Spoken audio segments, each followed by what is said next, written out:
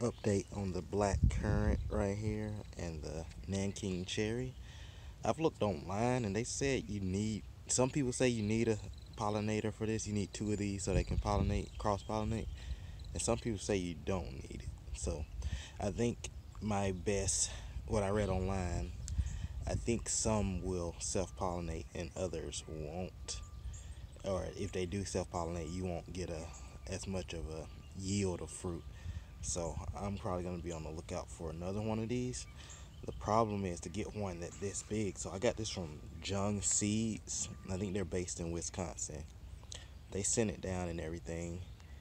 Came pretty much like this, except didn't have as much budding going on. It was like just about to bud. But they sent it out pretty big. This is a big plant. I would guess it's probably like 1 to 2 years old.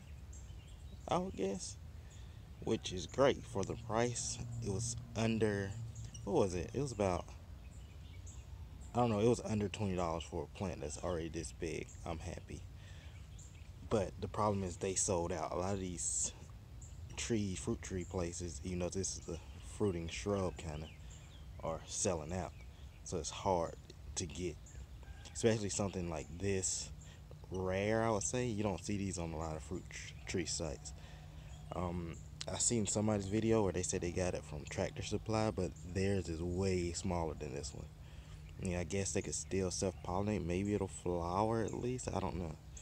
But I'm looking for one this size, so I got to keep going back to their site to look and see, make sure I can get one when they do restock, if they do restock this year. Hopefully this is one that will give me at least a little bit of fruit. But I'm gonna keep both of these in the buckets. The black currant, this shouldn't need a pollinator. I think I've researched that and they didn't say anything about needing a pollinator. I think it's self-pollinating, so this will be fine. Just worried about this Nanking cherry. Both of these are great sizes for the price, so I'm very happy I hopped on it. I believe that the currants are still in stock, but I know the cherries aren't. And on their site, a lot of fruit trees are out of stock. Like I wanted to get an apricot tree. None of those available. I was looking for a Bartlett pear so that I could put on this pear to help pollinate, so these could pollinate. Apparently, a lot of pears will not self-pollinate, and this is one of them that won't self-pollinate. So that's what's on the road for the next couple weeks. I actually got one coming in that will pollinate. This one is a dwarf, so it should fruit a little bit earlier. I forgot the name of the dwarf though. Well, it's that, I believe that one is what's the name of this one? So you got it on clearance. Florida Home.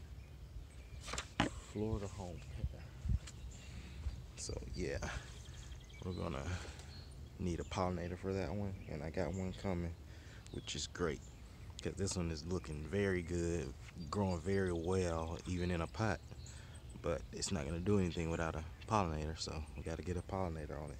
And the best thing about Junk Seeds is their plants are going to come 3 to 5 foot tall, so they're already pretty doggone big. Like, I was super surprised when I got these in the mail. When I bought them, I was like, okay, they're gonna be probably up to here, maybe little babies, but freaking pretty much a bush already, you know. Especially this one, when it starts to get leaves, it's gonna look like a full-grown bush, in my opinion. It's gonna look like this, this rose. Actually, I might even plant it in the future. I might even plant it like right here, right beside this rose. As you see, there's a Mars grape somewhere in there, and then a muscadine right there. So I'll put maybe a currant or the cherry bush over here also. That's it, the end of the video. I don't want to make this one too long. Thanks for watching. Peace. I'll update y'all.